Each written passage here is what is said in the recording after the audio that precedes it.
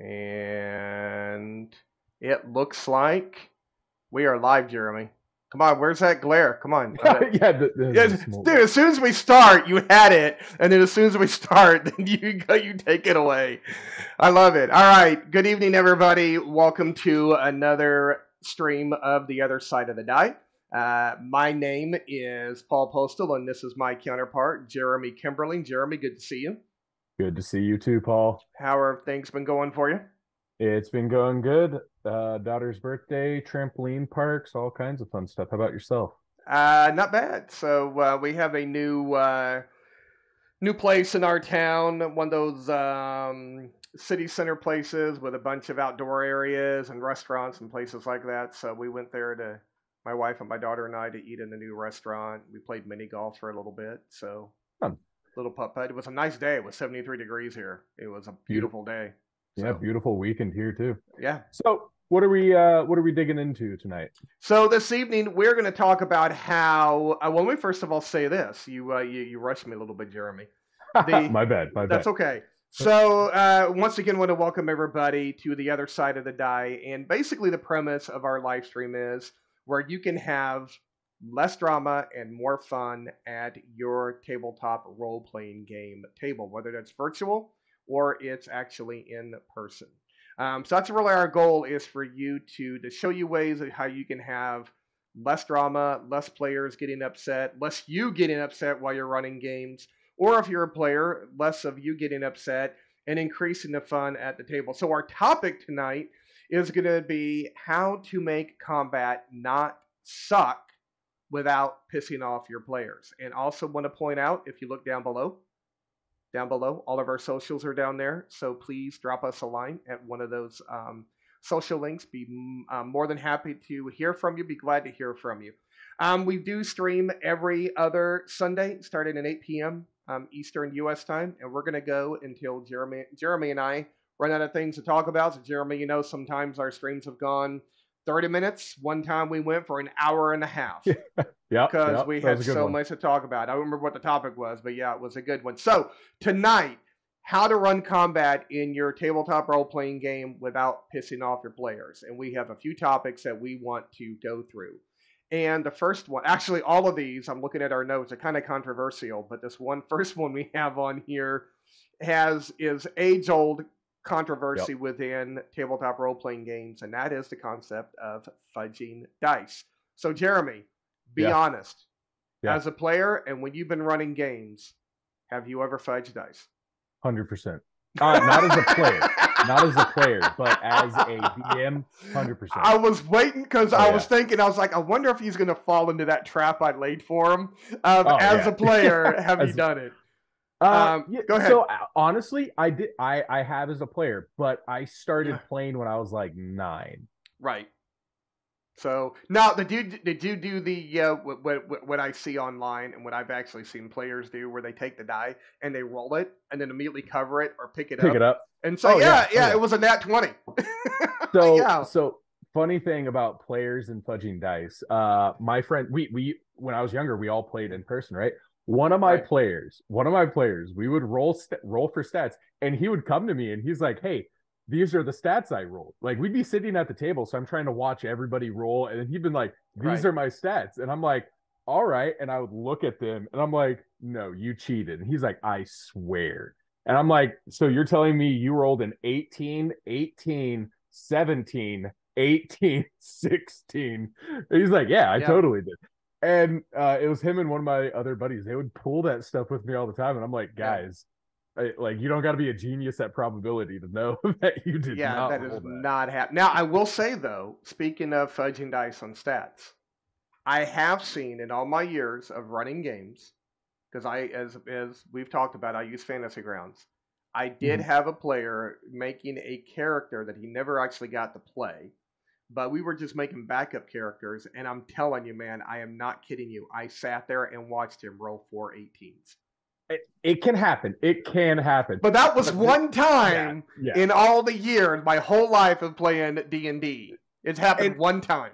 so I've seen it as well. I have seen a player roll those kind of stats, and I'm like, do you actually want to play these? because the biggest problem is at that point you start getting into like a god complex. If one Yep. player has 4 18s, they're basically a god, and like it's going to be almost impossible to challenge them. Uh, Yeah. but yeah, fudging dice. Do you fudge dice as a DM? I have fudged dice as a DM.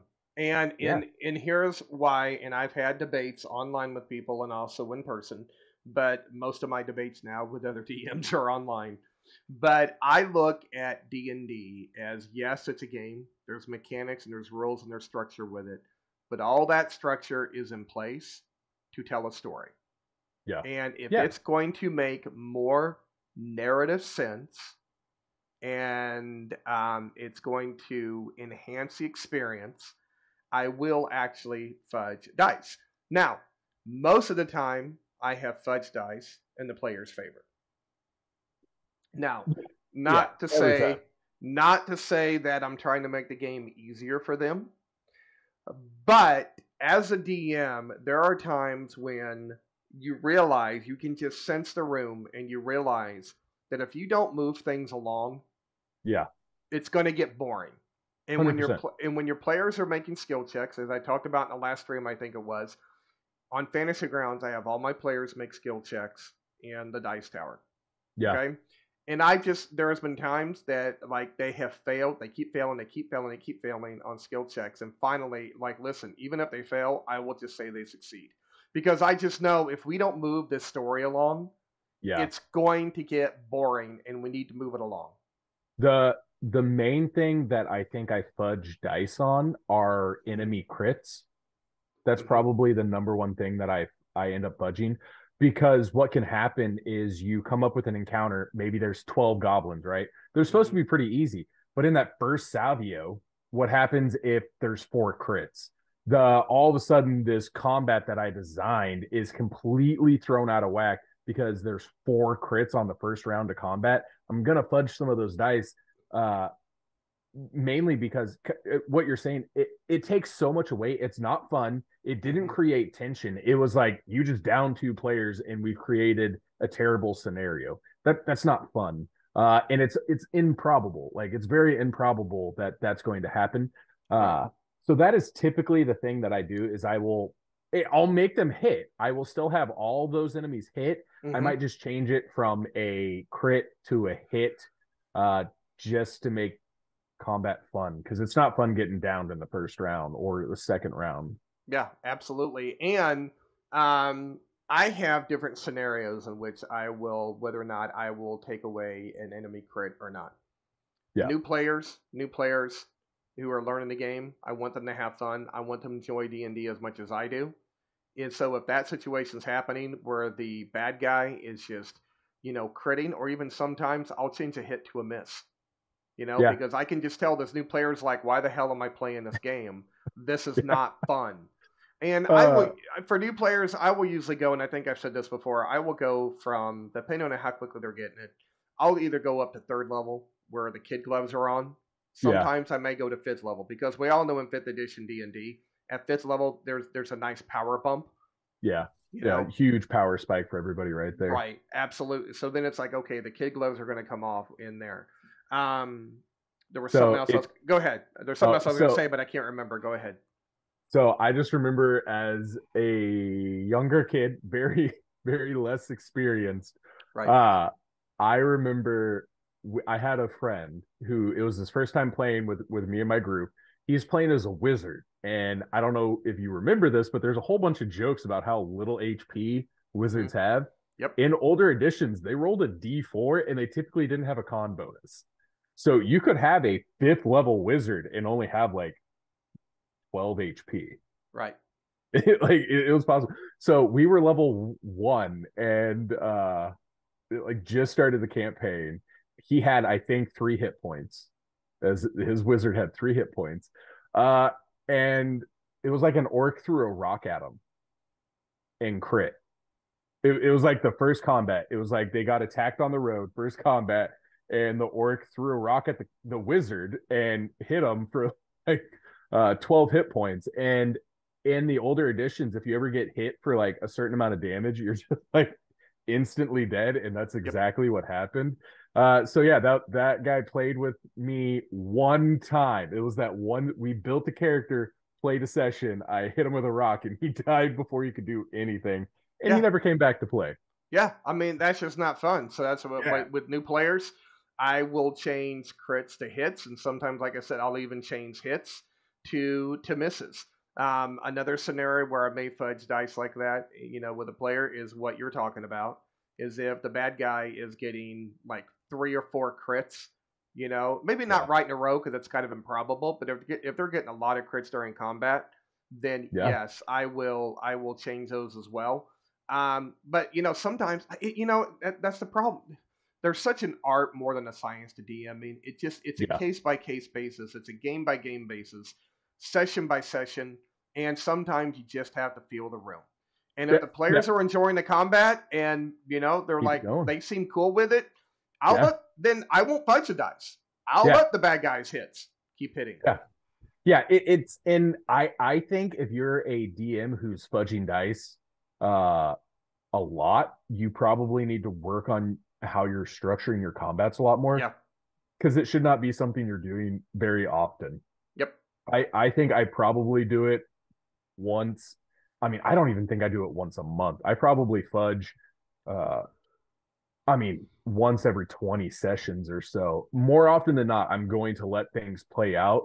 It's just kind of what you're saying. Read the room and know that I have to make this adjustment, or it's just destroying the fun to a level that it's going to Mhm. be hard for me to bring back. Yep. Uh, so kind of on the flip side, the enemy crits a whole bunch, you fudge it. What happens if the party crits crazy amount of times? Kind of going into our next topic.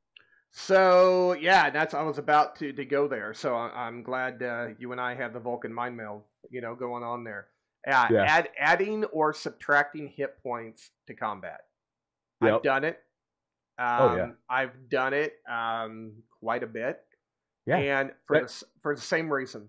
because again, I feel like the purpose here is to tell a story, and if there's a piece of information that the bad guy needs to monologue and give to the player characters. Well, if he just is, knocked out within the first, Yeah. 1, 2, or 3 rounds, then that can, it's not going to derail the campaign, but it's just going to make your life difficult. Yeah. So yeah, I mean, I'll just add, some hit points to him if I need a combat to go a little longer for some reason.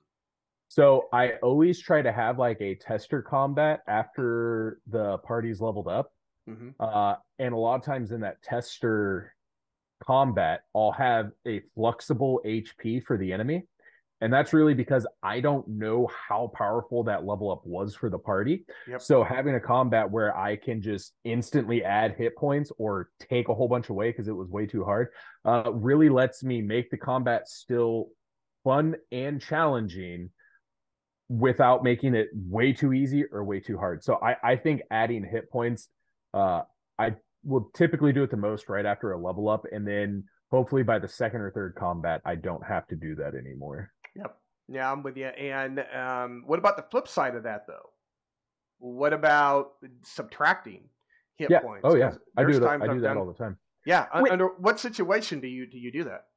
So you get that moment where the tension's starting to build up. The rogue or somebody lands a not a critical hit, but a very important hit. Maybe the rogue hasn't hit for 2 rounds, right? Hmm. And then he barely escapes by on the third round and he barely hits the enemy and he rolls 9 hit points of damage and the enemy has 10. That enemy just lost 10 hit points, right? Hmm. I'm not going to make it stand with 1 hit point when letting that character kill the creature at that moment is going to be way more impactful to that player and to the table than giving the person 1 more hit point. Right. I mean, I agree with you there. I mean, you might as well just take that 1 hit point away. And Yeah. just say the rogue. I mean, especially in that situation, like you're saying, the rogue for like 2 or 3 rounds hasn't hit. Yeah. And they're feeling useless, and Yep. then they're the ones that deliver the killing blow. So yeah, I mean that I absolutely agree with. Going into, I'm gonna take one of our topics further on and Yeah. merge it with this one because a number one reason that I will subtract hit points is if the combat is starting to become a slog. 100%. Yeah. Did you ever play fourth edition? No, I skipped over fourth edition. So fourth edition had basically minions. Hmm. Have you heard of like the minion mob? Yep. So all Yep. minion mobs have 1 hit point, right? Yep. Uh, so you don't have to state that they have 1 hit point. Typically, the party picks up pretty quickly that these creatures are really easy to down. Hmm. 100%. If I will try to, in a lot of fights, have minions, especially as the party gets higher level. Having those minion level monsters are really just being able to wipe them out is pretty fun. But yeah, when combat starts to drag on, and you can tell, start lowering the crap out of people's hit points to get that combat over. The second it's boring, it's lost its use. Yep. Yeah, absolutely. And that's one of the things that you have to kind of judge there because you don't want to just end the combat like right away within the next round or two. Because then Yeah, your players are going to go, well, I thought this was supposed to be like, a mini boss. And yeah. now we defeated him that easily. So it's kind of becomes like kind of a hollow victory, for Yeah. them.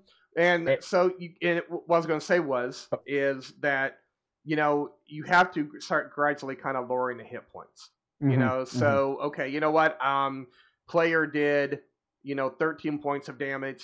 I'm just gonna add another 5 on top of that, and then just start gradually lower it down so it doesn't become such a hollow victory. Now, I kind of feel like if it's not a boss or a mini boss or something like that, and it's just like a filler combat, if it starts becoming a slog because the creature they're fighting or the NPC they're fighting doesn't hit very hard, but it has a crap ton of hit points, Yeah. just end the combat. I mean, then what I do in that situation is like, okay, guys, I flat out have told my players before, this is dragging on.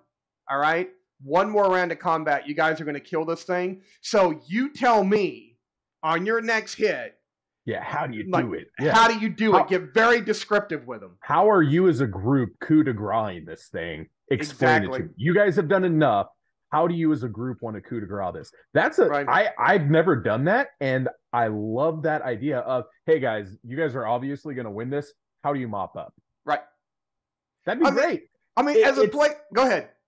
So Yeah. what I really like about that is Hmm. most of the time it is the DM narrating most of what's going on. Where Yeah. in this scenario, you're literally giving control of a lot of your narrative powers to the party and say, how do you guys Yep. want this boss to end up dying for you? Like it, I'm gonna end up using that because I really, really do like that.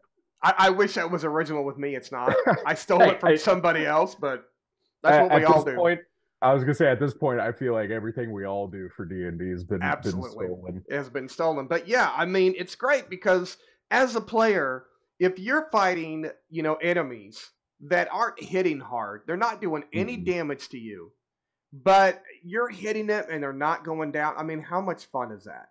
Yeah, It's it's not. interesting. And I so some DMs, and I've played with some of them where they like to Mhm. run dungeons and stuff like that, where it's like a war of attrition. Uh I mean, it that's not my style. I typically don't play with those kind of DMs for very long. The few times I had been a player, just because I don't like playing a war of attrition. It's not a video game, and I don't want it to feel like a video game. So explain what you mean by war of attrition. So you have a combat that is super slugfest, right? Hmm. And we're in a dungeon, so we can't rest. And the whole Right. reason this was a slugfest is because we're going to go to the next fight, which is a slugfest to get rid of more resources to then go to the next fight. That is a huge. So I see it's a what you're war of saying. attrition, right? Right. Like they have a Hmm. bunch of really boring combats just because they want to make the final boss hard. And the only way to do that is to take a whole bunch of your resources away before you get Right, there. right. Now, I have advised some DMs online. I'm going to relate these two things here. They're going to seem kind of disparate, but I'm going to relate them to what you're saying here. So I've seen some new DMs online talk about how they've had the party go up against one lone NPC or bad guy who they thought was uber powerful and didn't understand why their party mopped the floor with him. And Yeah. I saw somebody explain online, and I've used this analogy since, is that you really look at it from a mechanical perspective because we've all talked about action economy, Yeah. right? And I've had 100%. I've had people online ask what action economy is. Don't look at your group of players, their characters. Don't look at them as individual entities. Mechanically Yeah. look at them as they are one entity Yeah. against your one lone bad guy.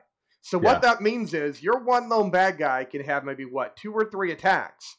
But Yeah. then the party as a whole has multiple of attacks, and that's exactly why your one lone bad guy Oh, yeah. got the floor wiped with them. Now I said I Uh, was going to relate this, and I'm trying to remember what we were talking about before, so so I could relate them. What were we talking about?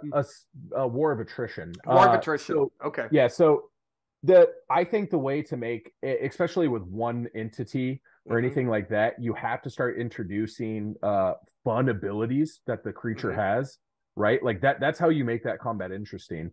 And then legendary, obviously legendary actions and stuff Right. like that. If it's ever one creature, you almost have to give it legendary actions just Mm-hmm. to equal out that action economy. But yeah, just fun abilities is you have a goblin. You know, Matt Colville has one where it's like this, where you're fighting a goblin like king or something like that. One of his abilities should be he rolls a dice, and if it's a certain number, another goblin shows up. Yeah. Yeah. He talks about action-oriented monsters. Yeah, Yeah. action I watched. oriented monsters. Fantastic. I love that idea. Yeah, that's a Uh, great video. That's an awesome oh, video. it's one of his best ones, I think. We should Uh, actually, when I put this on YouTube, I'll put the link in there to yeah, that link video. link it to it. But let me finish my thought because I remember now about Yep. what I was going to relate this to war of attrition. So, because the situation you talked about was it's very obvious to the players what's happening, right? Mm-hmm. You play D&D long enough, you understand what the war of attrition is. Okay, DM's got a big combat up ahead, so what he's trying to do is whittle away our resources, and that's painfully obvious and can completely Yeah. take players out of the story of the game. So, Yeah. I'm relating that to the action economy because I have advised other DMs that when you never have the party fight one lone bad guy, have Yeah. minions in there, and I prefer to use glass cannon minions where the minions hit hard, but to Yeah. your But point earlier, they've got yeah. very few hit points. So Yeah. one hit they go down, and the purpose is obviously to soak up attacks, soak up Yeah. resources, 100%. but that makes narrative sense because in real life, in movies, think about it. The heroes never go up against a bad guy all by himself. No. He always has minions with him. There's very few like combats where I think that one is appropriate. Right. And they always have like really, really awesome abilities when you do. Right. Honestly, if you're gonna have a dungeon and you plan 15 to 20 combats, you need in session 0, you need to be telling people like, hey, I do run dungeons that are 20 combats long. Yeah. Yeah, you absolutely need to. If you tell me that, I'm gonna say, hey, I love you as a person. I'm gonna sit this one. I'm just gonna sit that one out. I'm not a kid anymore. That is something that younger people tend to enjoy a lot more, right? Because they still think of this game that we're playing, TTRPGs, much more like a video game. And so they want it to feel a lot more like that. But as you get a more mature audience, they're looking much more for the role playing aspect. So you get 20 combats, they're done, they're checking out. Yeah, absolutely. So and I'm with you, and that's same thing. If I'm playing a game where it's just one slugfest after another, I'm be like, okay, I'm done with this. So my point is to the people watching, if you're a new DM, I think it's okay to have minions with your boss. You need to because it makes narrative sense. Don't have slugfest after slugfest after slugfest, like Jeremy is saying, in your dungeons, because it's going to be so obvious what the DM is trying to do. And if you have a boss or a mini boss with minions that are thematically appropriate to that boss or mini boss, then that makes narrative sense, and that's okay. Yeah, it's more memorable. Yes. So just kind of going into Slugfest and way to some of the ways that I've used to break it up. When we were kind of prepping for this a little bit, I said reinforcements, and you're like, I thought we were trying to come up with ways not to piss players off. Right. And honestly, I have used reinforcements a significantly more amount of times for my players than for the enemies. I feel like you should definitely talking about making combats, fixing them in the middle of a fight. If the goblins notice that, hey, they're attacking our home and they just wiped out 10 of our warriors. Mm-hmm. I'm gonna go get the women and every other man and tell them, hey, we got to come defend our house because these guys are coming in.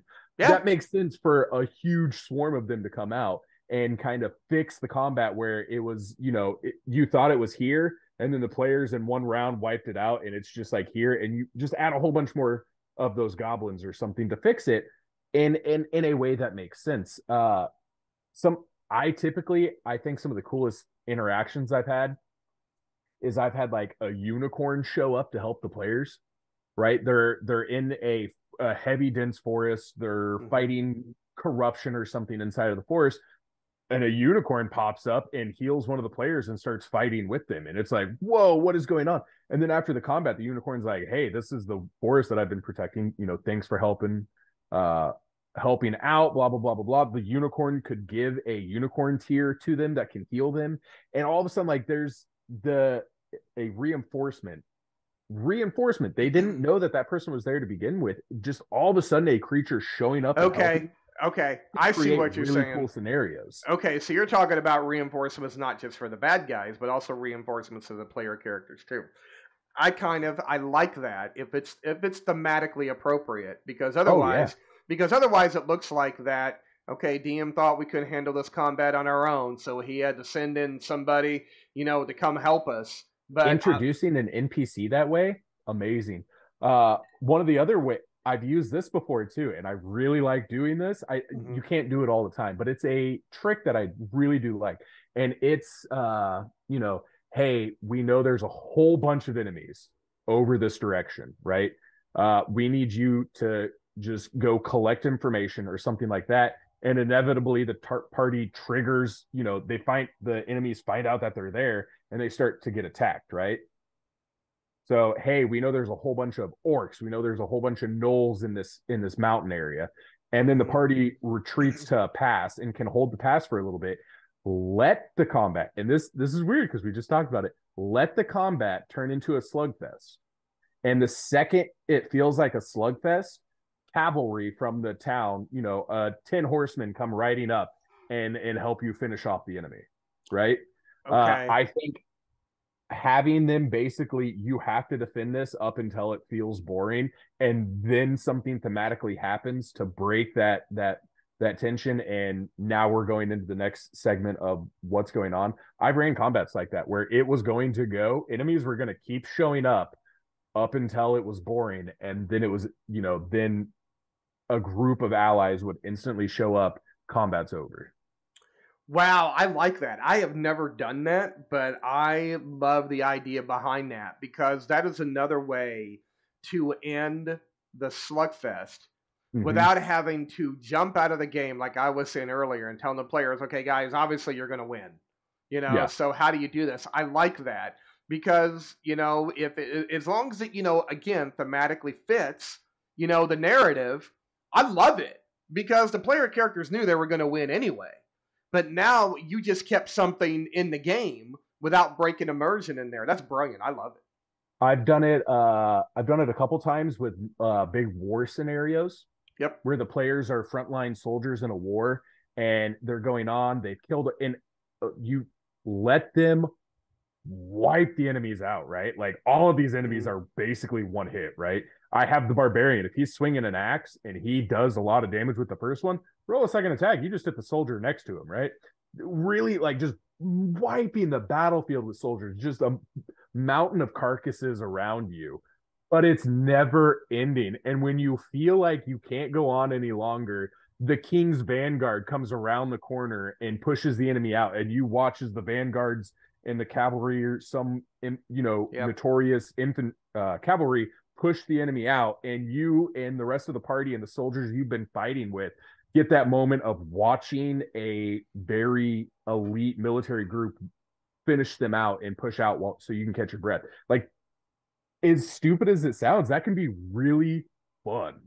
You know what? And I'm really loving that one, and I want to remember that, because the my homebrew that I've tried to launch twice, I'm going to be redoing it. I think I told you I'm now going to put a war in the backdrop. Yeah. And I love that idea of doing that. And I'm sitting there thinking while you were talking about that, about the cavalry showing up or the King's Vanguard, or whoever it is. Yeah. One of the things you could do is use that to lead into the next mission. It's like, let's say like the cavalry shows up and the player characters have finished the combat. There's no more Hmm. bad guys. So there's nothing for the cavalry to do. So here's what I'm thinking. This is what popped in my imagination. The leader of the cavalry, Commander, you know, Hufflepuff. I don't know. I just came up with that name. Commander Kaz or something comes up and says, hey, fantastic job. You guys were awesome in doing this. And now you can pump up the players' egos a little bit. And then Hmm. so, hey, Chief so and so wants to see you back at the camp. Something's Yeah. come up. And now here's a great way for you to lead right into their next mission. Oh yeah, and like you give them some like you That's guys were on the awesome. front. Every soldier around you is dead. You're the only five that made it out before until Right. this happened. I've had dragons. I've had a gold dragon fly by and wipe out the rest of the enemies in front of them, and then the remaining enemies turned and fled. I've ended combats like that. That was a reinforcement scenario. I've had powerful wizards, clerics, druids show up, cast one spell to wipe out the remaining enemies in front of them, and stuff like that in war scenarios. I think that's a more logical way to end big war battles than it is to you killed all the soldiers on the other side. Right. I like, and plus, then it gets kind of cinematic too, because now, and again, to your point, let's emphasize this: it's after the player characters have already, Yes. or let me say this, not after they've already killed everybody, but it's when that the players realize they're going to win this, Yeah. and now it's Yeah. becoming a slugfest. So Yep. cinematically, having like a wizard or a dragon or a cleric or somebody, like I'm just picturing like the gold dragon coming down and Yep. just breathing Yep. fire. That Yeah. that is awesome, dude. That is Yeah. that is fantastic. That's great. Oh Okay, yeah. so here now my mind's racing because now let's say there's somebody riding on the dragon, Yeah. Commander so and so. They fly over, the dragon just, incinerates everybody. Then they land, and the commander talks to them from on top of the dragon, congratulates them on, their heroics. Hey, so and so back at the camp, needs to talk to you. So see, now I'm combining everything together. And That's like that's the brilliant. thing is like it gives you the reinforcement idea for the good guys is Yeah, such a cool way to I introduce love an it. NPC. I love it. Okay, Yeah, I it's love it. fantastic. Because when you said reinforcements, I was like, exactly like Yeah. you said, I'm like, wait a minute. And you were like, hang on, just wait until I Yeah. talk about it. And I was like, okay, Yeah. I trust you, man. So whatever you're going to say. All right, cool. All right, I love it. Let's talk about using the environment in combat because you were talking about Yeah. when we talked about this, the situation you're having in your current game, and if I remember correctly, you were saying you're playing a shadow monk, and Yeah. there's Yeah. been no place for you to use them. The the second I became a shadow monk, the we I feel like we're playing at high noon with zero trees. Yeah, and you so one make sure that the environment is still you don't want to be on like a flat prairie land ever. That's really, I mean, I get Hmm. there's the moment where that's acceptable, but I think using environment in combat, and obviously I'm a map maker. You can, I always have some of my maps behind me and stuff like that. Coming up with ways for the map or the environment around you to be usable is going to make combat way more fun. One of my players, no, excuse me, one of my players in my Pathfinder game, he just got a new spell called like Bone Rattle, Hmm. and you grab the skeleton of a creature and basically rattle their bones, and you can Ew. like move them, and you can't throw them off of a cliff. But like to me, that what would be cool? You're up on the side of a cliff. This guy, this magic user, all of a sudden, like your body starts to shake as he picks you up and he puts and he basically is trying to yeet you off the mountain, and you basically grab onto it because that's basically the way the spell works. Is you like instead of being completely picked up, you can go prone. But like with the spell, what if you get picked up and put on the very edge, and then the next player that goes runs up and uses the shove action to just kick them completely off the cliff? That would be That's awesome. so cool. That is awesome. That's so cool. Yeah. Having uh you're fighting in a cave, right? And you're fighting a giant, and the giant's hunched over a little bit. And instead of swinging his club down at the group, he just smacks the ceiling and stalactites come falling down. That makes perfect sense. I like it. Having stuff in the environment that can play a part is always really interesting. And oh yeah, like lava, having it where the volcano is wanting to help the fire elemental that is living there, where it's basically the lava itself has a turn in initiative. I've done this before. Give the environment a turn on the turn list. And like, yeah, when it gets to volcano's turn, it's good. The volcano's going to do something, and you don't know what it's going to do. But maybe it in environment stuff like that. You don't always have to make it where it's just an enemy. It could just be a random thing that's happening. You guys are playing in a volcano. A bubble bursts, and anybody within this area gets hit by lava, enemy or ally. Yeah, that makes sense. It randomizes it keeps players guessing, and when they don't know what's going to happen, it's still interesting. One of the ways I've tried to use environment in my games is I'm trying to think of things I've done because I've used Photoshop way back in the day to try to make some maps. And I remember I had, this was back in 2017, the players I had at the time, I used Photoshop and made like a path that was going through some woods, but then there were some rocks there, and I used height on them. Mm-hmm. Oh yeah, they got attacked by bandits, and I had bandits on top of the rocks, behind the rocks. I've used trees. I've had people hide behind trees. I've had rivers I need to cross where there was a log on there or a bridge, but either got washed away or the bad guys broke it. The bad guys are on the other side of the riverbank and they're lobbing projectiles, arrows, or rain spells, at them. Something just to be able to. And one of the things about doing that, as you probably well know, is frontline fighters, and frontline melee combatants usually get a lot of the attention in combat. And so this way, it's like this gives a chance for now your spellcasters and your ranged combatants to finally get some of the spotlight because now your melee combatants can't get up, there. So there's some other things I've done. What other ways have you used environment in combat? You get attacked nearby and the fight leads into a farm field and an enemy just sets the farm field on fire and tries to keep you in it. Oh wow, that makes sense. Yep. What do you do? Like you can either fight the enemy or try to fight just to get past them. It's now not just a combat, it's I have to get out of this field. Right. So it's stuff like that. Weather, I've had a tornado hit and the party's basically trying to stay out of the area of the tornado as it's throwing stuff around. Yep. Weather effects, yep. Yeah, weather. I think weather's fantastic. When we played, you had fog and stuff like that. Adding weather thematically is super, super fun. Yep. But yeah, you want to get the environment involved and don't.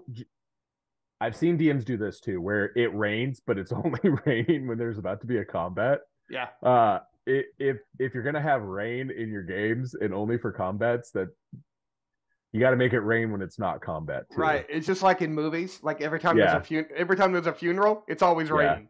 You never see funerals on days when it's not raining because apparently, the weather just waits until there's a funeral. So in D&D, the weather just waits until there's a combat. And then it starts raining. Yeah, that makes sense. I think it's really interesting where I've had one where I played with weather a whole lot, right? I was really focusing on weather that campaign. And so it was the middle of the day and they were near a massive lake, really big lake, like Great Lake sized lakes. And there was just fog bellowing off of this lake. And they're like, that's not normal, right? Something is going on. It's not typically happening. And what it was is there were ice nymphs that were living near the lake. So the ice nymphs were basically so cold that it was causing a heavy fog. Yeah. And so that's how they knew that the enemies are that way.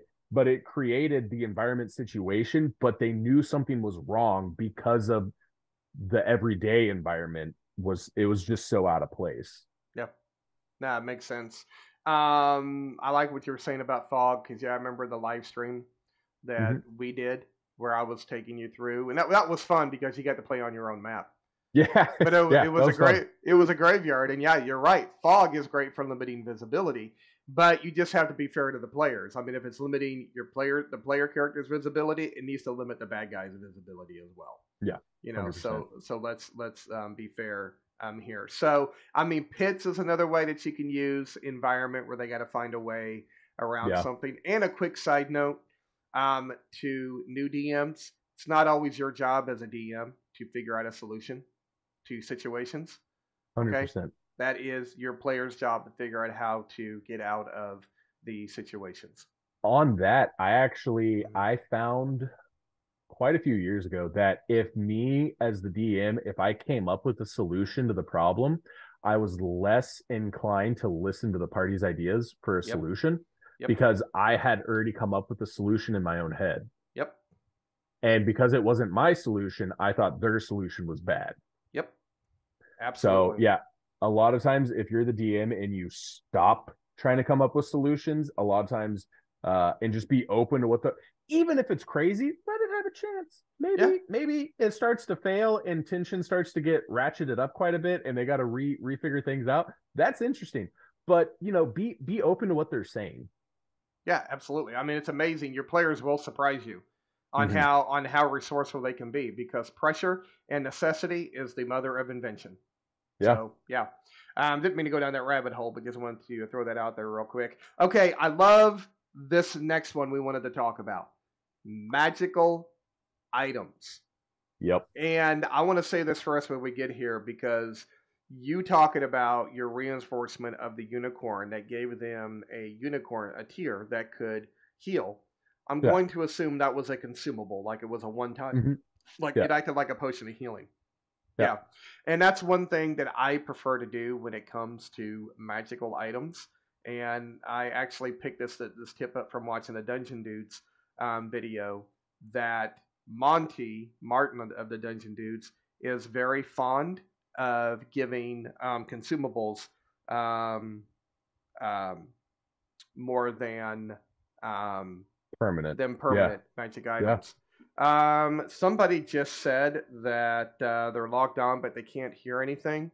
Hmm. Let's say if Cheryl's still there, let's see if she can hear. Real quick. I'd hate to think that our audio's not coming through. I just turned sound on and I heard both of us. Oh, okay. Okay, no, Cheryl said she could hear us. Yep. Ask them if they have Okay, it muted. That'd be funny. okay. Yeah, let me ask him real quick. Okay. So, kind Well, of going into consumables, one of the things that I really like in Pathfinder is go ahead. for those of you that have been here, I've been diving down the rabbit hole of a Go lot ahead. more systems. And in Pathfinder, they actually have a new consumable called talismans. Okay. You affix them to your armor or your weapon. You have to do it outside of combat, and you can only have a Right. couple on your armor. You can only have one on your weapon. But you can something triggers this. Like the one of them my player has. It's called like a wolf something. And whenever you knock an enemy down, you get to add your strength damage to knocking them prone. Whoa. Hang on a second. So, explain. So you have to do it outside of combat. It's a So you have talisman. to fix the talisman. Yeah. So Right. there's a talisman. Right. So, and then what you do. So like this one in particular, the character has multiple ways to knock somebody prone, but Okay. you can either knock them prone or do damage most of the time, right? Okay. Yeah. Okay. I'm following you. So Okay. what this talisman does is anytime so he has abilities that do damage while he knocks them prone, but Mm-hmm. with this talisman, anytime he knocks somebody prone, he can activate the talisman and do his strength modifier as well when he knocks them prone. The Oh wow. talismans then they disappear after they're activated. So they're consumables. They're consumables, but they Okay. have a wider. It's not a potion, so you're not drinking it. You just have it on your armor or your weapon, and they do an Mm-hmm. additional effect. But they typically have like a triggering effect. Like when this happens, you can activate it, and then additional things happen. And I think it's a really cool way to add consumables because it's a lot more controllable type of thing. Wow, I like that. So they can attach it to. Okay, so I'm thinking about implementing this into games. So what does a talisman actually look like? So this one, it's called wolf something, and you need to have like the paw of a wolf and then a couple other things. And then Okay, this person has magical crafting, so they can craft them. There's all kinds of talismans. There'd be and they the in Pathfinder, it gives you a description of what each one looks like. okay, But okay. yeah, they all look really different, and then they all have different, vastly different Hmm. things. I may have to look that up just to Yeah, it's implement cool. that. I That it is pretty sweet. Consumables are amazing, and kind of for the same reason the dungeon dudes they dive into it is because it's just a lot easier to like balance combat around a consumable than it is a really Right. powerful magical item. No, absolutely. And I think, if I remember correctly, Monty in that video talked about potions, of course, but then he also talked about like elemental gems. Yeah, You know, there I you go. mean, like the fire elemental gem can summon it summons a fire elemental, Yeah, or you have ones that can summon water elementals. Now, they're giving them an NPC that's on their side, but the yeah, gem can only be used one time because you have to throw it down and then it shatters. yep. So, what I like about that is that, if you look through the Dungeon Master's Guide or whatever it's called for Pathfinder, and if you look for consumables for them to use, um, that, to your point, makes it so much easier to try to structure and try to prep and try to balance encounters. I agree with that. Um, Now, Go yeah, ahead. Go ahead. so going into the magical items, we had both kind of talked about this a little bit. It was if the if the enemy shaman has a wand of magic missiles, the party is not going to find it after he's dead and go, "Oh my gosh, why did this idiot not use it?"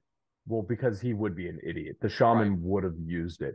If Right. you're giving the Knoll a +2 longsword, he wasn't using a normal rusted longsword, and then he got killed, and then they found give the enemies the magical items that you're going to place on them. Right. Yeah. I get so flustered when I'm finding magical items and then the enemy wasn't using them. So I've heard and I've seen some DMs do that.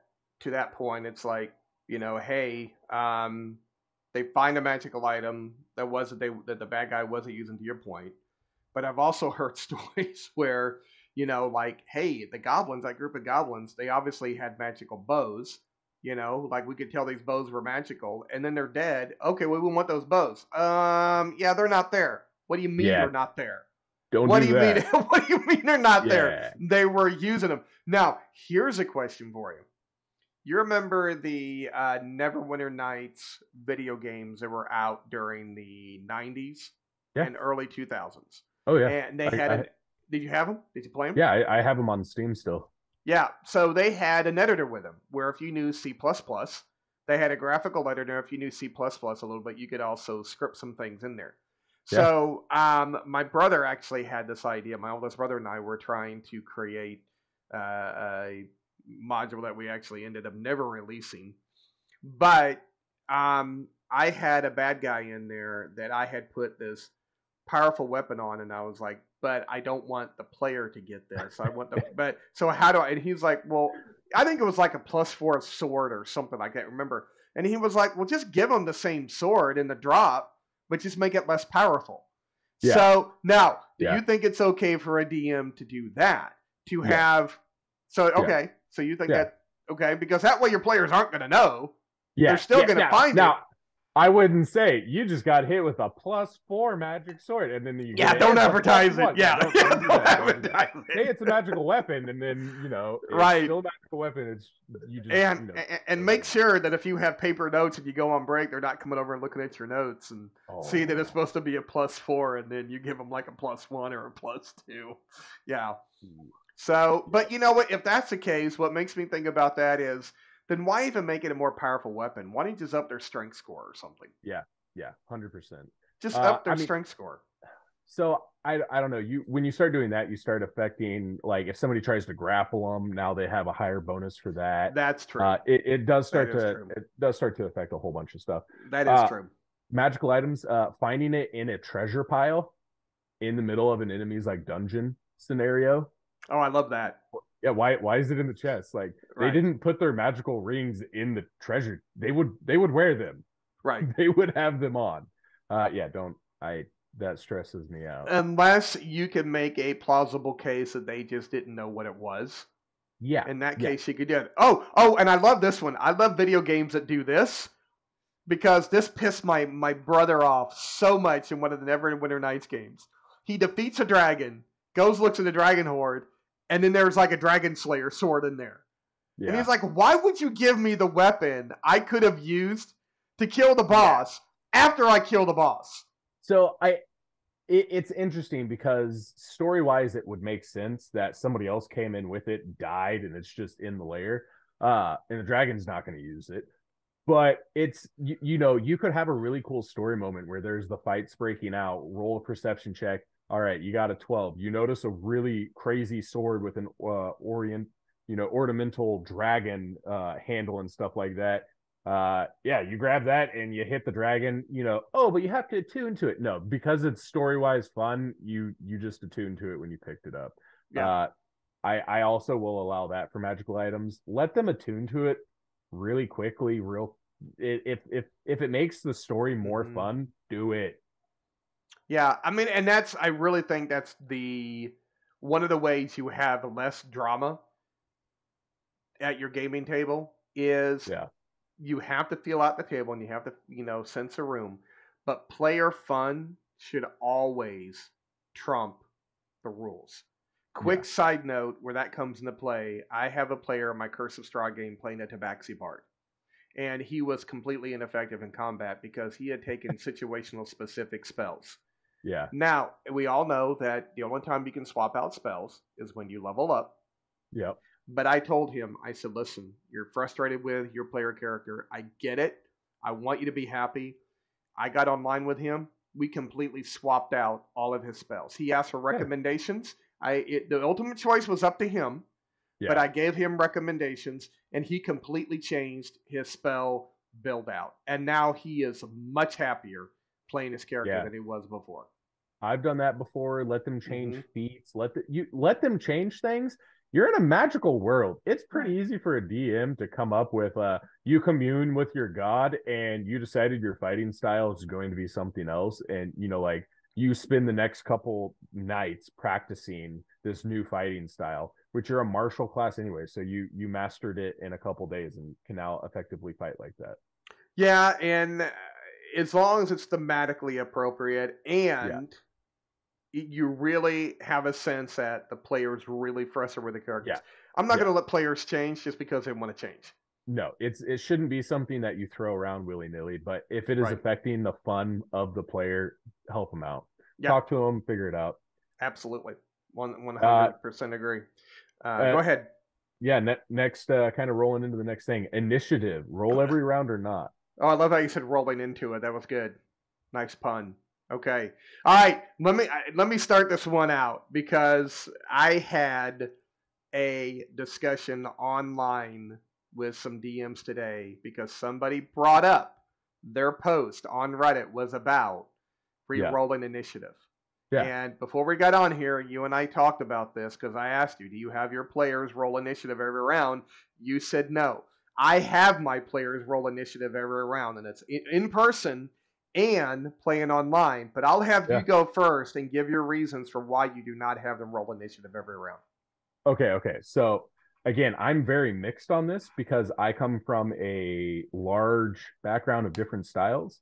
Okay. In fifth edition, uh, I'm going to have my players roll it typically one time. If I have a party of one or two, I may roll initiative every single round. Mm-hmm. The thing about initiative in fifth edition is there's not a lot affecting it once you roll it, right? Mm-hmm. In older editions, there was a lot that went into initiative. Sure. So I played a lot of second edition. Something that goes into that is whatever action you were taking adjusted your initiative. You had to roll every round because if you were attacking with a longsword, the longsword gave you a +7 initiative. So you rolled your D10, you had a +7. Yep. If you were casting a magic missile spell, that had a speed initiative of 2. So you rolled a 10 plus 2. So whatever you told me you were doing, you couldn't change what you were doing after initiative.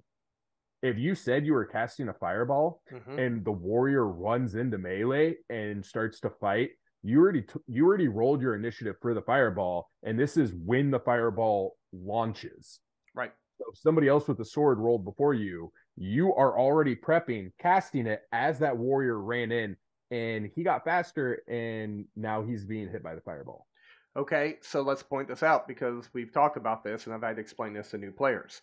Everybody takes turns in D&D, but technically everything is happening all at the same time. So mechanically, that situation you gave there is mechanically correct. So in 5th edition, and so this is the thing, in 5th edition, I may let that play out very, very differently, but in 2nd edition, because whatever you were doing changed your initiative. If you used a heavy weapon, you were getting a plus 12. Yeah, weapon speed. Weapon speed happened. And and so it all mattered so much that in that 6-second window, it's crazy to see how that has changed. And I don't know. I don't know if it's better or worse, but I think it speeds up combat. Okay. It does speed up combat. There are ways that in person you can keep it from slowing down combat. Number one, if I'm playing in person, all the bad guys, if it's the same type of bad guy, like a group of goblins, they all have the same initiative count. Yeah. Because if I have a group of 4 or 5 player characters fighting 10 goblins, I'm not rolling initiative for every single one of those. So that one will do differently. What I do in person is I always have a big whiteboard on a stand or on a wall where everybody can see it. Or if the times I don't have that, I had a small whiteboard one that I could just hold. And I could easily erase it and write everything back down there. But I prefer to have it where everybody could see it. Yeah. I prefer to have it. Go ahead. Oh, so I remember sorry, the whiteboard just brought me. Okay. I don't play in person very often. When I DM'd from like age 9 up to like age 14, and then I finally got my first whiteboard at 14, and it was revolutionary. Oh yeah, having that whiteboard. Yeah, it is, because what I would do is in person, if I have a whiteboard with a stand, if it's big enough I have made a chart, and then I had for all the player characters, and I had for all the bad guys. And then I wouldn't have the bad guys AC down there, but I would have the player characters. I would have their hit points, so I would track it right along with them. Yeah. I would do initiative. I would do effects. Everything was on that whiteboard. Now, I don't reorder everybody on that whiteboard. You can't do that. So I would renumber. I just have to put the number. So then I'd have to kind of scan it and see who was next. Now, I'm sure Foundry works the same as Fantasy Grounds. Fantasy Grounds will reorder everybody for you, which is nice. Which is one reason why when I'm on playing virtually, I don't mind rolling initiative every round because it's reordering. But before I get into my reasons, I want to see if there's any other reasons before why you. So honestly, just kind of going back into I want combat to be quick. The biggest drawback I've seen in a lot of D&D games is combat, which I don't want it to feel like a video game, takes 2 hours for a simple combat. And it's just because it takes a while. People don't know what they're doing. And so just adding an additional thing. And again, like we talked a little bit last week, how like I let players like pull magical energy out of a fire nearby and stuff like that. Like if I can cut 20 seconds from initiative each round, I'm gonna do it. But again, if there's 2 players, let's roll initiative every single round. Okay. So for you, the main thing is that it's just speeding up combat. Yeah. Now, speaking of in real life, have you seen the clothespin idea? Yep. I love it. Yep. Seen that. Go ahead and talk about it, though, for people who may not have seen it. Yeah. So for those of you that don't know what the clothespin, so in your real life games, you can have something that you can clip clothespins on, and you just put your players' names on the clothespin, and you could put enemy. If you have a ton of clothespins, I guess you could put whatever it is. But whenever you have initiative, you put the clothespin in the order, and then the next round you would reorder the clothespins. Yeah. Yep. So that's one way to do it. I've seen people put it on, just clip it to the top of their Dungeon Master screen. Yeah. I've seen people, do that. Is that it? before I go Yep. into mine? That's all I Okay. got. Yeah. What do you got? So here's several reasons why I have my players reroll.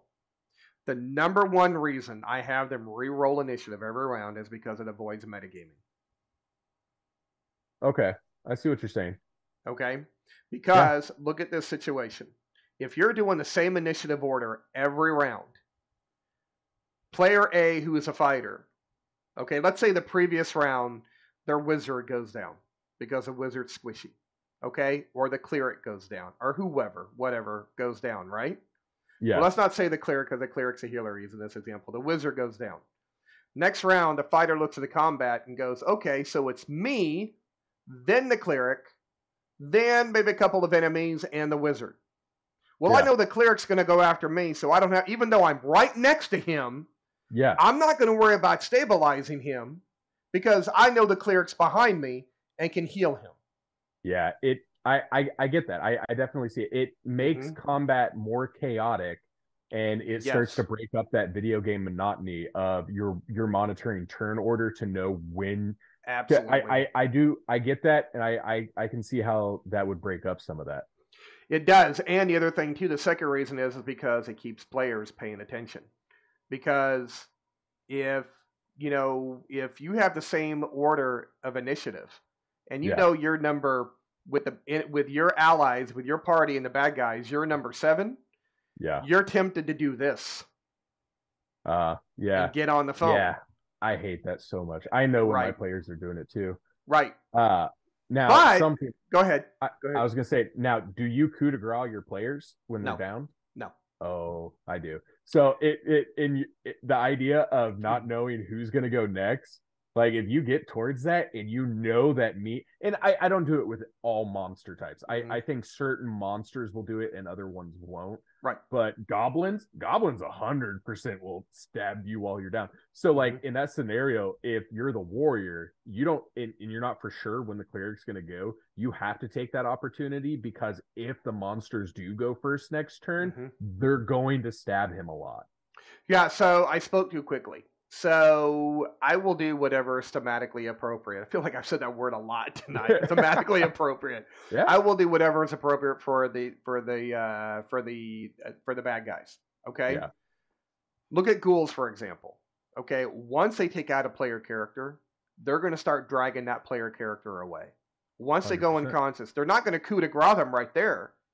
They're going to start trying to take off with them.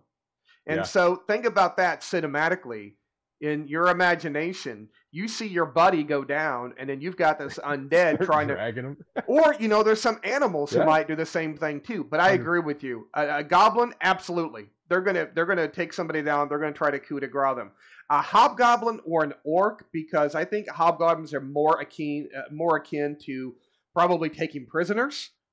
They won't coup de grace them. They're just going to try to knock them all unconscious and then try to take Yeah. prisoners because they want slaves. Okay. So it just depends on the situation. Yeah. Yeah, I think it's all based off of the monsters and stuff like that. A troll's gonna stop and eat you. Yep. Or try to drag you off. Okay. The third reason. Oh, go ahead. What were we going to say? I think a troll would just stop and eat you. They regenerate. I don't know if they care if they get hit or not. Well, that's probably true. So, third reason why. What were my first two reasons here? I lost my train of thought. So, first reason was to avoid metagaming. Oh, okay. So players pay attention.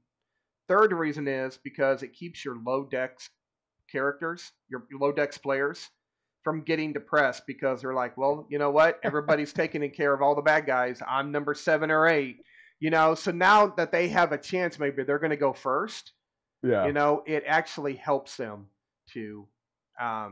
It gives your low dex, players. Hey, I appreciate that, because every character I've played in the last 10 years has all been low dex. Right.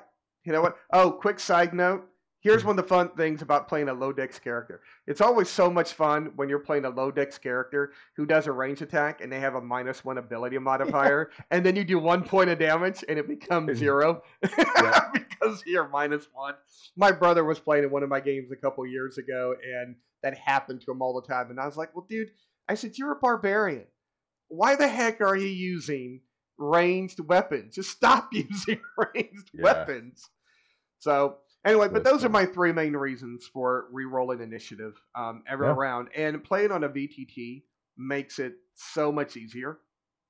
Yeah. So And I run with a module on Foundry that it's called the heads up. mhm. So whoever's turn is next gets a symbol around them, and there's a Yeah, prompt on the window saying, "Hey, it's your turn next. Pay attention."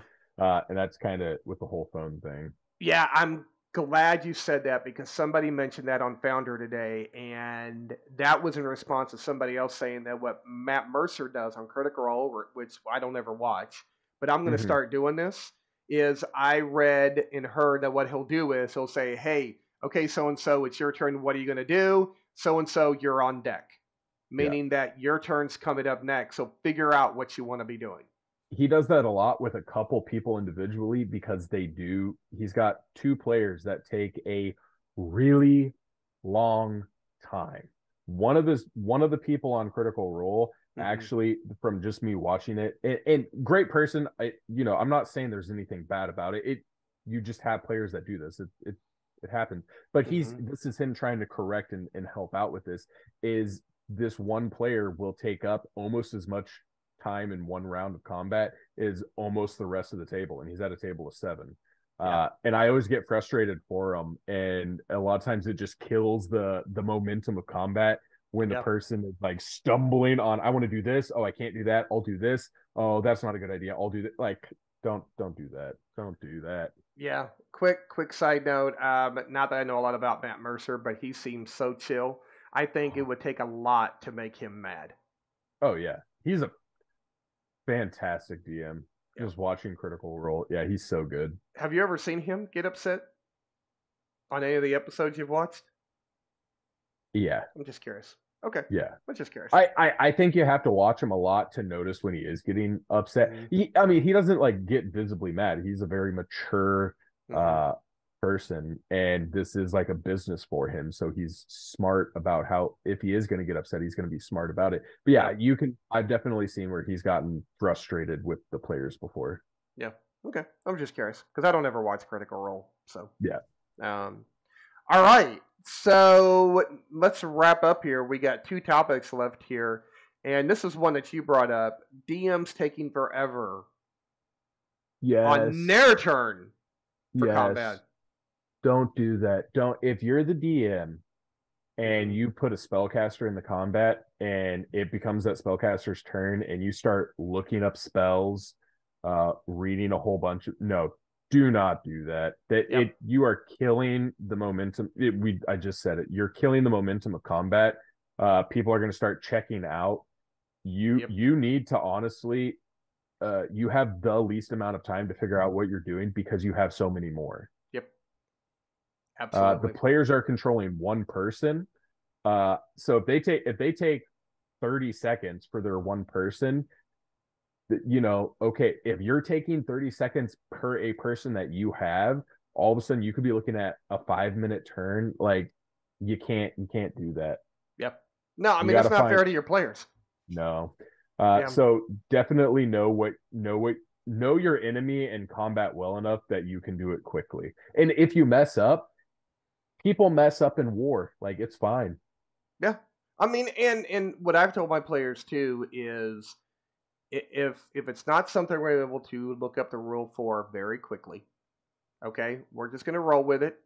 I'm Yep. gonna make my decision, and then we'll move forward. There's Yep. times that I have misunderstood a bad guy's abilities to, I hate to say my detriment because it's not me against the players, Yeah. but to their detriment. And Yeah. there's times that I've misunderstood an ability of non-player characters, and that has worked against the players. And I've had to go to my players and say, "Hey, I'm just going to fess up and be honest. Yeah. I don't have to tell you guys this because you don't have to let them know. Yeah. But I messed up last session. I had so and so do this. This shouldn't have happened." And if the result of that is severe enough, I'll retcon Yeah. if I made the And and mistake. and I think knowing when and to retcon is a very Hmm. important thing. You shouldn't be retconning all the time, but I mean, right there, as a DM, stuff like the way you're doing it is the same way I do it. Yeah, So yeah. I mean, if I mess up and it had a really adverse impact on their characters or on the story, yeah, absolutely. Then I I'll definitely retcon it. I'll definitely retcon. I think in the last like 2 or 3 years, I've retconned once. Yeah, I can't think of any time I've really. I don't think I've done a lot of retconning. I think there's only been once or twice that I've actually done any retconning, thankfully. Yeah. And So as you get a lot of experience, it's still going to happen. To sure, say it's never going to happen is a suicidal statement. right. Yeah, so it's definitely going to happen, and just being aware, be allowing it to happen when it needs to happen. Yeah, yeah. I mean, just be honest. I mean, you want your players to be honest with you. Just be honest with Mhm. them. Yeah, absolutely. All right. So, last topic here before we wrap up, and let your player characters use their builds.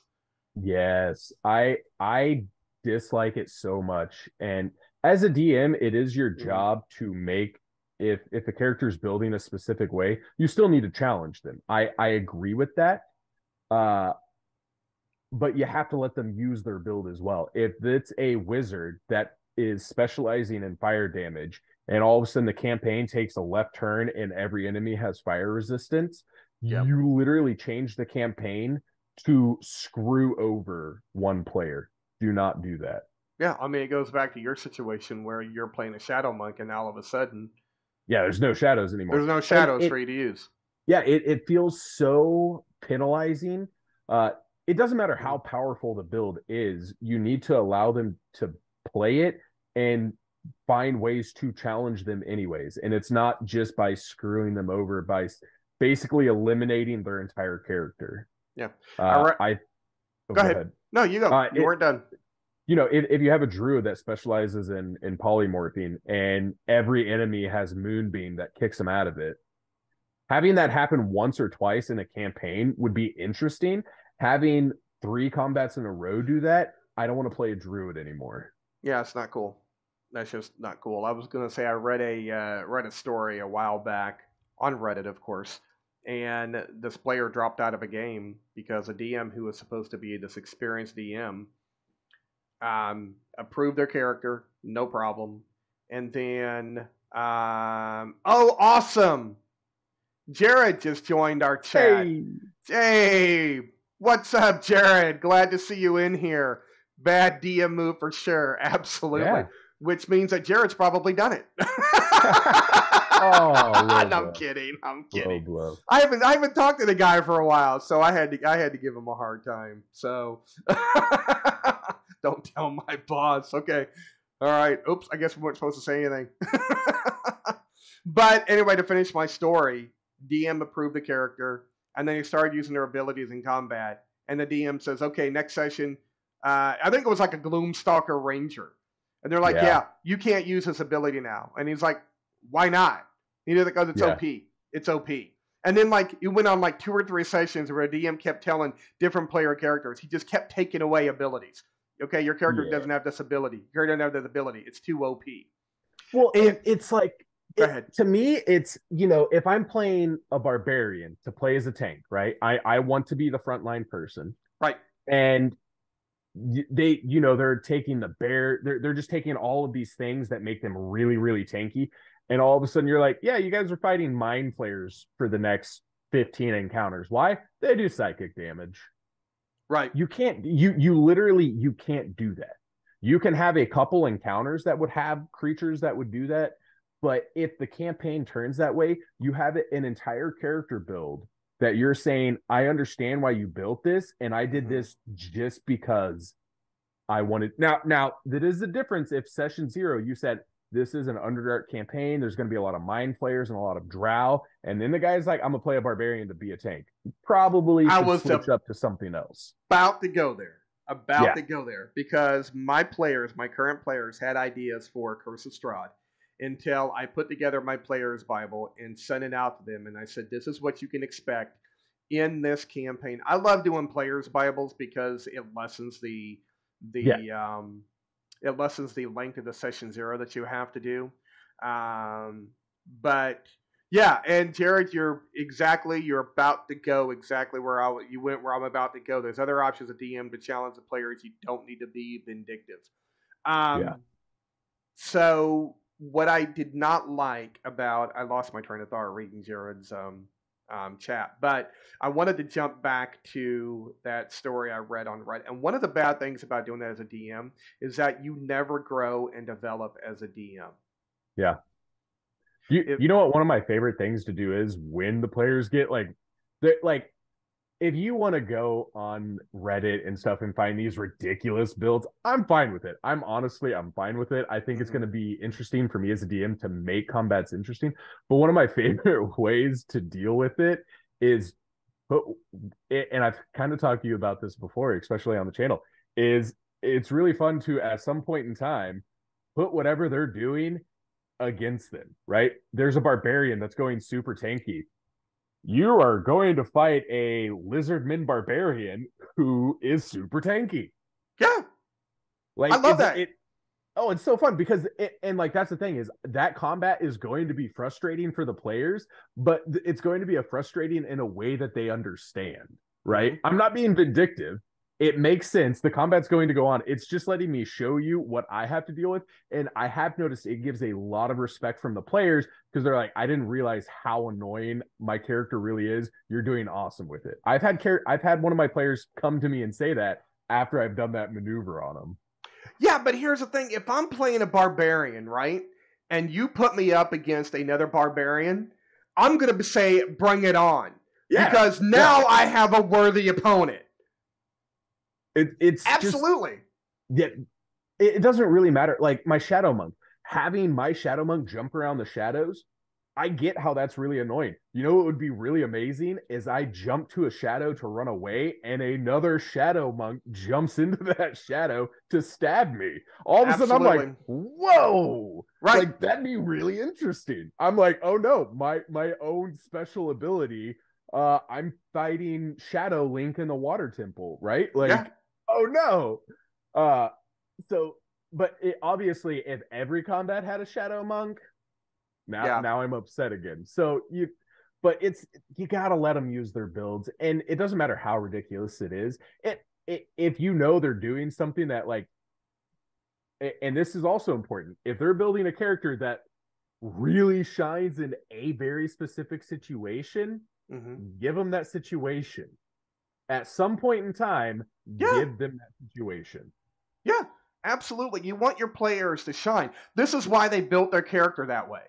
Yeah, They wanted. I remember what I was saying earlier. And then I'm gonna get to a question that Jared asked in the chat yeah, about the player's Bible I came up with for my Curse of Strahd players. Because once I sent out the player's Bible, then they changed their builds because they realized what they were going to be up against. Like, my friend Amy is playing a ranger, and she had initially chosen, she was thinking about one subclass. And when I changed it, I mean, didn't change it, but when I told her what the campaign was about, then she goes, okay, I'm going to change to this. And I now want my favorite enemy to be an undead. I mean, it makes perfect sense. She's playing a ranger who's going to be fighting undead. It's Curse of Strahd. yeah, So, I mean, we came up with a narrative reason why her player character hates the undead, and that's her favorite enemy, and it makes perfect sense. yeah. So, Jared was asking, how do you approach a turn in the campaign when the course of the story naturally makes a character redundant? So you have an answer? No, I want to hear what you have to say Okay. first. So the first thing that I'm thinking of is if the story naturally went that way, I should have known about it a little bit beforehand. And during session zero, I probably would have talked to them a little bit about it. Hmm. I think that would be the first step. Is during the session zero, there should have been a little communication on that situation that you first saw coming up. If the campaign slowly turns that way, if it's a lot of times I feel like really good DMs have a really good communication with their players. So if you foresee this coming up, you can beforehand start communicating with that player. Hey, this is kind of where the campaign's going. What are you thinking about? We could start working on getting your character in a better situation. That way, it does not become unfun for you. Right.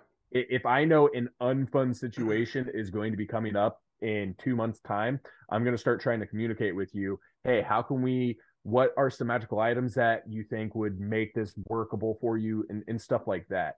I think a lot of it's just going to come down to communication, though. Are you saying that in response to his latest comment? This could happen Oh 3 years into a campaign, though. So I get the feeling that Jared's talking from personal experience because I know he's running a Tomb of Annihilation campaign.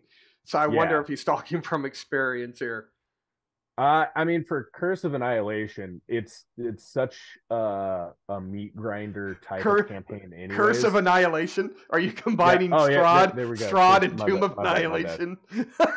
Oh, Yeah. that would be Really good. interesting. That gives me ideas. Placing Curse Strahd of in the jungle Annihilation. now. Curse of Annihilation. Vampire in the Jungle. There we go. Hey, there you go. I like it. Vampire in the jungle. That could be workable. I mean, I'm sure. Yeah. Dark underbrush. So if you're 3 years into a campaign, the redundancy at campaigns change so much once you get above level 15. There are a lot of undead in Yeah. Chult. That is Yeah. very, very true. So yeah, I think once you start getting above level 15, a lot of rules for a lot of advice really, really, really start to change. Mm-hmm. And that's just because so much starts to go really haywire. And from any time I've done it, and I haven't done it a whole lot, but combats get so incredibly swingy up into those levels. So how do you make sure that a character's build's always going to work into the high levels? It's just going to be a lot of work on the DM and a lot of open communication because you're getting into such an advanced character build that it's just going to take a lot of communication. Yeah, I was thinking about that as a lot of open communication. There needs to be some compromise between the DM and the player. My solution would be, and this would be an absolute last resort, if you cannot come to a workable solution working with your player to make that character build now viable, maybe it's time to switch to a different character. Yeah. Maybe that character story is over with. Yeah. I've had very few campaigns make it the only time I've had a character above 15 is when we started really, really high. Going 1 to 20, I mean, the fact, Jared, that you've done that multiple times is amazing. Not a lot of tables can pull that off. Yeah. Oh, absolutely, 100%, Jared. Yes. Yeah, he said that you have to build trust, so your players will need to trust that you aren't just screwing them over, that you have a plan and it all, yeah, absolutely. And that's a very important thing. And Jared, that goes along with the whole premise of this stream: less drama, more fun. You absolutely have to have trust from your players. They have to trust you, and the number one way that you build trust in your players towards you is that you have to be honest with them about when you screw up. Yeah. And you have to be on their side and show them, you know what it comes down to. My wife and I have talked about this so much, and we're like, you know what would solve a lot of problems in the world if people would just treat each other with respect. Yeah. Stop getting so upset about small things. Because, man, I'll tell you, people get upset about such BS, and that just is ridiculous. And I think this would help everybody out in the D&D world is knowing that your fun does not trump anybody else's. The game is about fun, but the DM's fun cannot trump the player's fun, and the player's fun cannot trump the DM's fun. And one player cannot trump another player's fun. No. So I think as long as we're all being mature and the point is to have fun and we're all keeping that in mind, I think you should be able to have a really awesome game, especially if communication. Yeah, I think that's about all of our topics. It is. So why don't you tell them what we're talking about next time, Jeremy? Yeah. So next time we will be on, let me double check the date, 2 weeks from Oh now. yeah, yep. What? So this will be on the 11th, Sunday the 11th. We're going to be talking about one of my players keeps steamrolling over all of the others. So that's going to be the topic. This week, we just got done with how to make combat not suck without pissing off your players. Uh, we had a lot of really interesting topics. We kind of surprised each other on more than one point, so that was really, really fun. Yeah, Uh, if you ever want to have a topic that you want us to talk about, feel free. Our socials are down below. Get it to us in some way. We'll put it on the list. We'll probably try to move it up for you. And I was because I my Kickstarter closes in 4 days. We were kind of talking about that last stream. So that's going really well. You got anything before we head out? no, I just wanted to thank Jared and Cheryl and anybody else who's watching. Yeah. And Jared's last comment here, your argument about communication is a really big one. Yeah, and this is really, really important. And I know you just did our ending notes, but this is really Yeah. important. He said he just killed a player last session, but because the players knew that it was a high mortality campaign, there was no bad feelings about it. And 100%. Yeah. that all comes down to setting those expectations at Yeah. session 0. And Tomb of Annihilation is an absolute meat grinder. Yeah. So, all right. So, want to thank everybody for watching and joining. I am so looking forward, Jeremy, to our next topic: what to do when you have one player steamrolling over the others. Yeah. But yeah, I think that's it. This was a great conversation. We went for another hour and a half. I So knew this one was going to be a long one. this one was huge. There was so much to unpack with this one. Yep. I think with this one, you and I were talking when we hit the hour mark. I was like, we got to heavily promote this on YouTube Yeah. because this one is there's such great advice. Not to pat on our shoulders, but there was such really good advice, and I learned something from you, and I think you Yeah. learned something from me in this one. So Yeah. that was It was great. fantastic conversation with you tonight. Yeah, I appreciate it, Jeremy. And thanks again, everybody. We will see you next time. Take Have a care. good one. All right. Bye bye.